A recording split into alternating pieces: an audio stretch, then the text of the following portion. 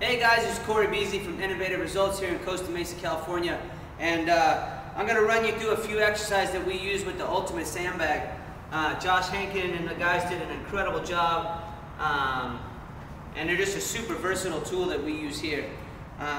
So we're going to start real simple. Everybody's done squats before. We use squats every day in our life, but the bear hug squat is just simple.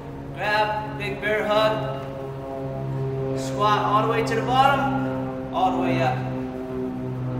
Super simple, but much different if you've done squats with a barbell or even just body weight squats. It's a pretty good change of pace. The next one, by throwing that sandbag up on our shoulder, it kind of forces us to compensate because it's on one side versus the other.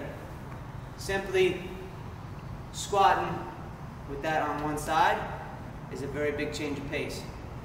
The third one you can do, that we'll use quite a bit, is we'll squat, press up and over, and change sides.